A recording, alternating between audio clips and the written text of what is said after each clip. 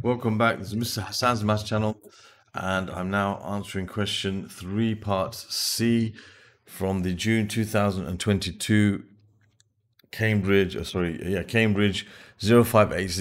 IGCSE paper 4 variant 1. This question starts off about simultaneous equations, but it ends up being about basically trig equations. So I'm going to save this under the title or the playlist of solving trig equations. So the beginning of the question tells us to solve this pair of simultaneous equations, which is pretty simple. Like you have equation 1 here and you have equation 2. Now the second equation here, we want to try to make one of the coefficients the same, either the p or the q. But we can do that by multiplying this whole equation by 2.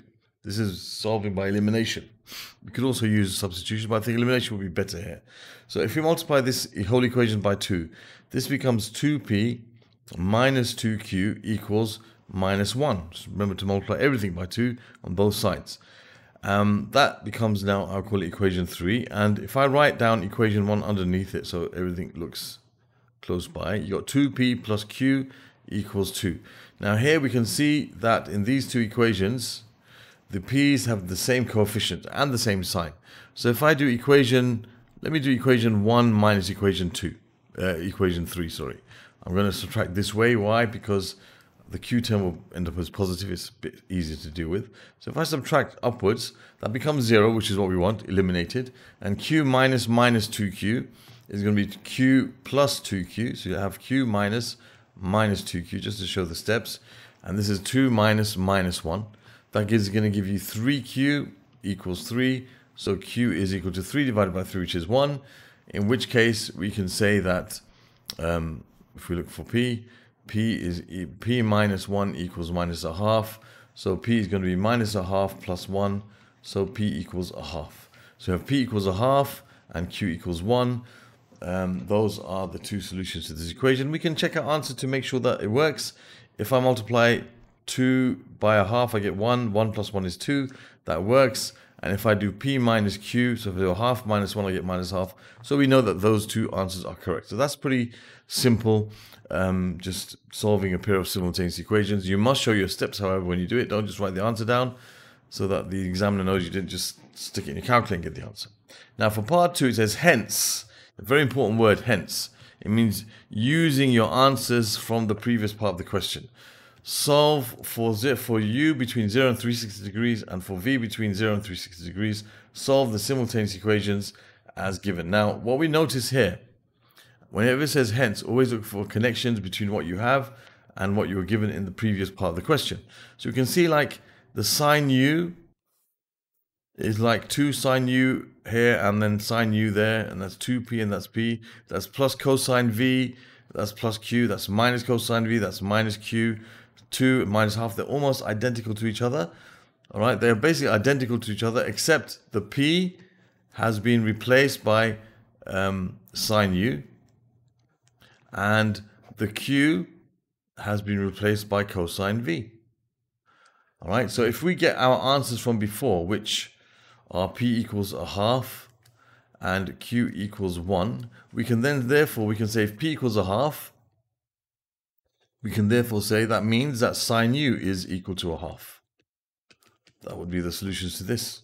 Okay, and if q is equal to cosine v, okay, which we know, so if q is equal to 1, cosine v is equal to 1. So if we know that q is equal to 1 and q is equal to cosine v, that means cosine v must also equal 1.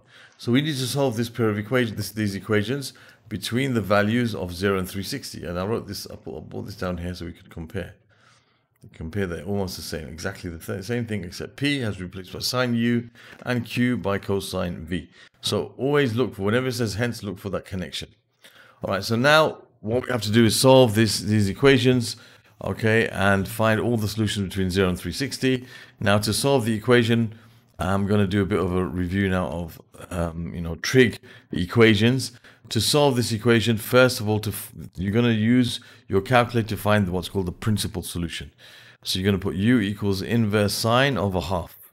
We want to find the angle for which the sine ratio is a half. So we use the inverse sine button on the calculator, and we make sure that it's in degree mode. We make sure that it's in degree mode. So we take a calculator, we make sure that it's in degree mode, which it is. If it wasn't, you'd press setup, angle unit, and 1 for degrees in this particular calculator.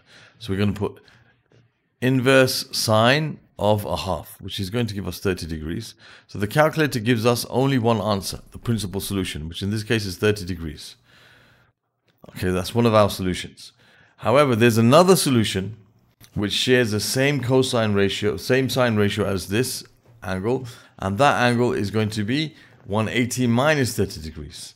So the other angle is going to be 180 minus 30 degrees, which is 150 degrees. So you have 30 degrees and you have 150 degrees. Those are the two solutions for that. And the reason why, you can think about it in lots of different ways. I like to think about it from the symmetry of the sine curve. Okay, so if we think about the sine curve, okay, you have something like this.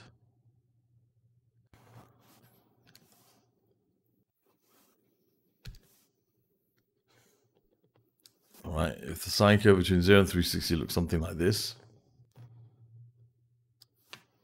Okay, not very well drawn, but still. All right, so up to there is 180. Up to there is 360. So 30 degrees is over here somewhere. Okay, and the sine curve over here somewhere, 30 degrees. There's another place over here which shares the same sine ratio as sine of 30. Okay, as a sine of 30. And that angle here, that is 30 degrees more than 0. And because this is symmetrical, this angle over here is 30 degrees less than 180. That's why it's 180 minus 30. So it's 150. So those are the two angles for U. Now for V, we find the first angle by doing inverse cosine of 1. Now that's going to give us 0, because the cosine curve looks like this. And we should know how they look. A cosine curve looks like this. It starts from 1.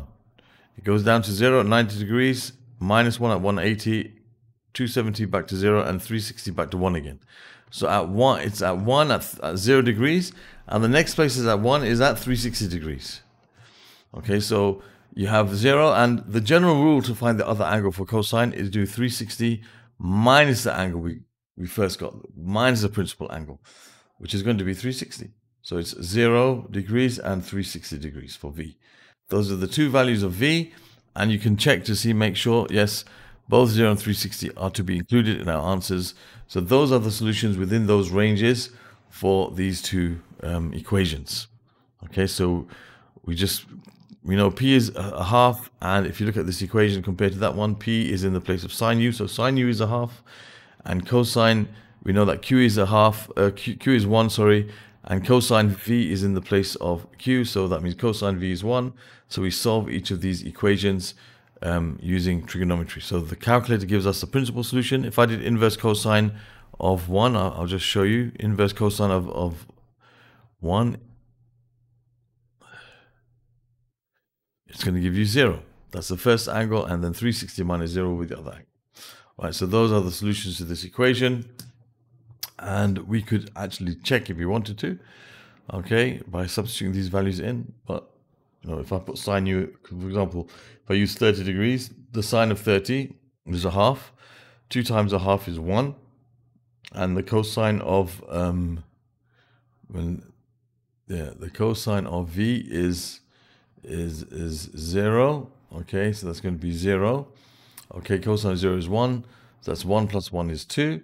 And when U is 150, okay, then that's going to still give you a half, and that's still going to give you 1, so that works. And here, when U is 30, you have sine of 30 is a half, and cosine of 0 is 1. So a half minus 1 is minus a half, and the sine of 150 is, as we said, it's a half. Okay, and cosine of 0 is 1. Half minus 1 is minus half. So whichever angles you put in, you'll see you get the correct answer. All right, so there's your answer to part C. And this particular question I'm going to save under trigonometry. So other questions from this particular paper, you want to find those, you'll find them in the playlist that is saved in this, or is linked in this region over here at the end of the video. You'll be able to find my playlist on trigonometry, which will be in this, it'll be trig equations, IGCSE questions in this particular playlist. You can subscribe to my channel by clicking on this link, and you can watch some videos which deal with watch the video, sorry, tells you how to find material in my channel you might be interested in. Thank you for watching, and see you soon.